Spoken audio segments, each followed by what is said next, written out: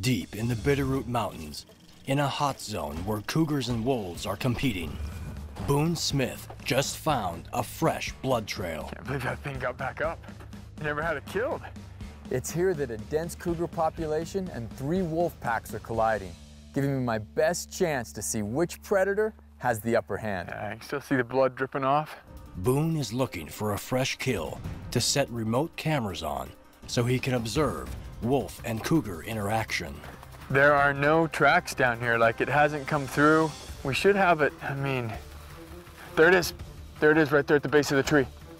Looks almost untouched. Check this out, because I don't think it's been fed on. This could be exactly what I need.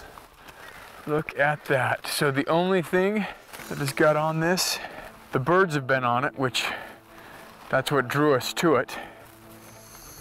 We've got serious bites on the neck and head, but obviously not enough to put it down right away. So this is the coolest wolf kill I have ever seen, not to mention the freshest. Like, we are on top of this right after it happens. I've actually never been able to see what it looks like before they feed. This is pretty cool. This is a wolf coming in, taking a bite at the flanks, taking a bite at the hamstrings.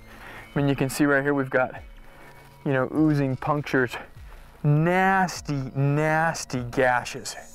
Oh man, this guy is missing a huge chunk of hide right here. In fact, you can see punctures from the tooth marks going in. It broke the ribs right here where it got hold of him. I mean, there is nowhere that this guy doesn't have a bite.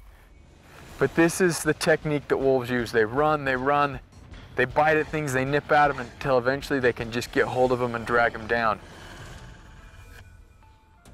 If a cougar gets caught in the open, it faces the same challenge. Can it move and get away far enough to get to safety of big trees to get away? If not, it ends up like this deer. A kill this fresh is almost certain to attract both cougars and wolves.